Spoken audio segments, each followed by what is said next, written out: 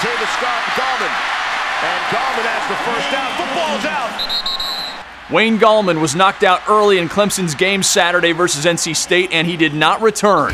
I'm Jeff Fischel with this injury alert on the ACC Digital Network. In the first quarter, Gallman took a pass for a big gain before taking a big hit from the Wolfpack. Gallman fumbled and stayed down for an extended period before being helped to the sideline.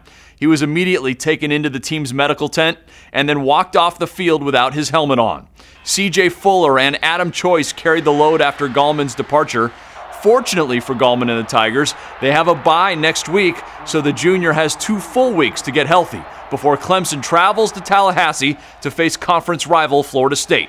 For the latest on Gallman and the Clemson Tigers, make sure to subscribe to the ACC Digital Network on YouTube. I'm Jeff Fischel.